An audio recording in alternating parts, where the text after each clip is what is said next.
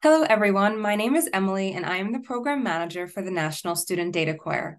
Welcome to the NSDC Data Science Flashcard Video Series. This series will break down data science topics in simple terms that you can leverage throughout your data science journey. In this video, we will explore histograms. Histograms are a fundamental tool for visualizing the distribution of frequency of numerical data.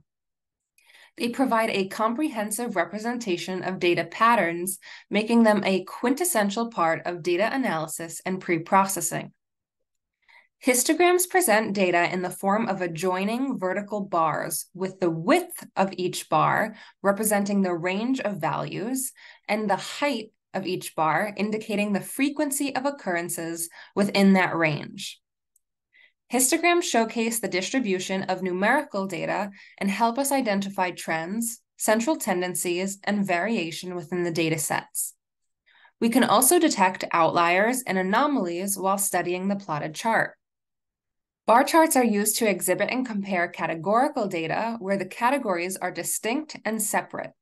Histograms, on the other hand, visualize the distribution and frequency of numerical data. Now, let us take an example of an online streaming platform. As a part of the analytics team, we want to know the average time spent by users daily on the platform. To get a visual summary of the frequency and patterns of the average time spent, we can plot a histogram. As you can see from the chart, on average, users spent either 0 to 20 minutes or 60 to 80 minutes daily on the platform. This inference can further be used to update content and accessibility on the streaming platform.